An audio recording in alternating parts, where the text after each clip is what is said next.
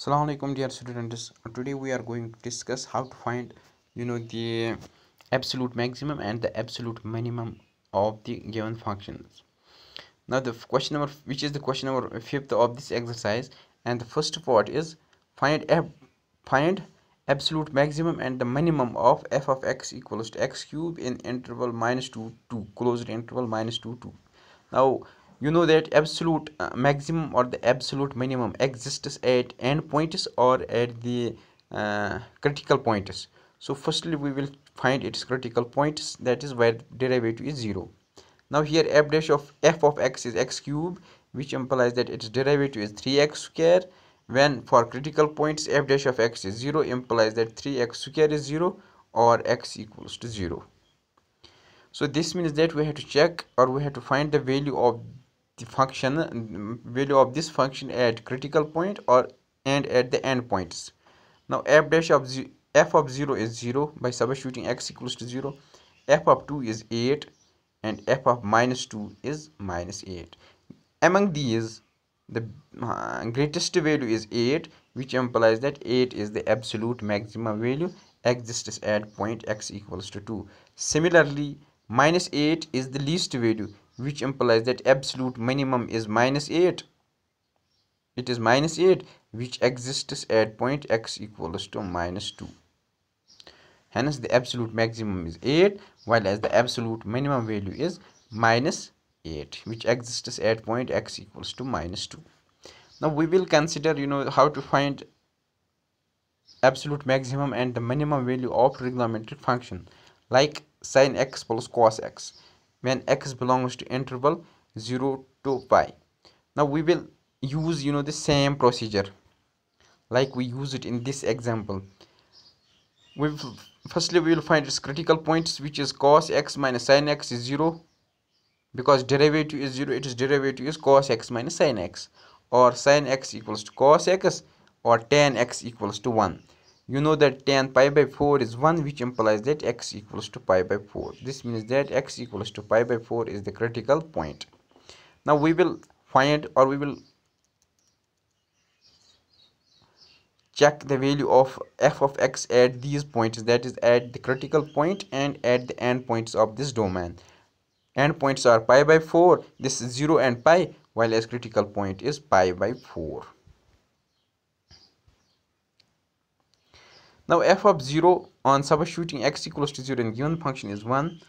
F of pi on substituting it is minus 1, and f of pi by 4 is simply root 2, because sin pi by 4 is 1 by root 2 and cos pi by 4 is 1 by root 2.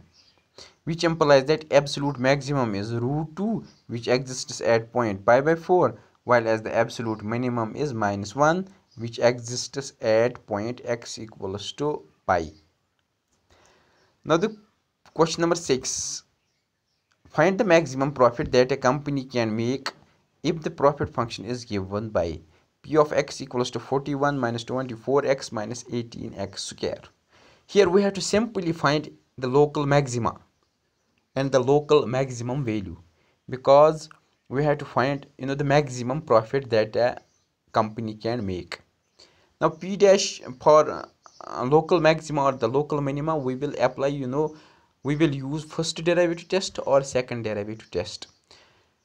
Usually we use the second derivative test. For second derivative we have to differentiate this for critical points, that is minus 24 minus 30x. For critical points p dash of x is 0 implies that x equals to minus 2 by 3. Also its double derivative is minus 36, because by differentiating p dash of x, that is minus 36. Now add minus 2 by 3, p double dash of x is minus 36. This minus 36 is less than 0, so this means that it is negative.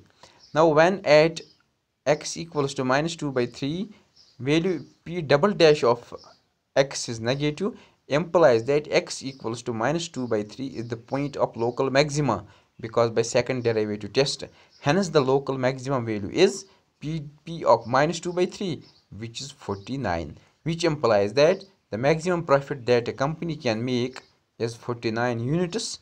Hence we can also use here the first derivative test in which we check the sign of derivative, whether it changes from positive to negative or from negative to positive. Now we have to find points in the interval 0 to 2 pi at which the function sin 2x attains its maximum value. Now here f of x is sin 2x, f dash of x is twice cos 2x, because its differentiation is twice cos 2x. Now for critical points, derivative is 0 implies that 2 cos 2x is 0, or simply cos 2x equals to 0. Now cos of 0 is this, cos of pi by 2 is 0 because cos 90 is 0, which implies that we have identity, that is cos 2x equals to cos pi by 2. Now using this identity, that is cos x equals to cos y, implies that x equals to 2 and pi plus minus y. But we have to consider only those x's which belongs to this interval, and using this and considering these points from this 0 to 2 pi, we only get x equals to pi by 4, 3 pi by 4, 5 pi by 4, 7 pi by 4. So at these points the derivative is 0 in interval 0 to 2 pi. Now we will find the value of the function at these points and at the end points. Now clearly f of 0 is 0, f of 2 pi is 0, f of pi by 4 is 1, f of 3 pi by 4 is minus 1, f of 5 pi by 4 is 1, and f of 7 pi by 4 is 1. Now we have to find the points in interval 0 to 2 pi at which the maximum, absolute maximum value exists. Now the maximum value is 1, 1 and 1. So this means that at these 2 points, that is at pi by 4 and at 5 pi by 4, the absolute maximum value of this function is occurring. Hence x equals to 5 by 4 and 5 pi by 4 are the points, only points in interval 0 to 2 pi at which the absolute maximum value exists. Hence in this way we find the points. So thank you.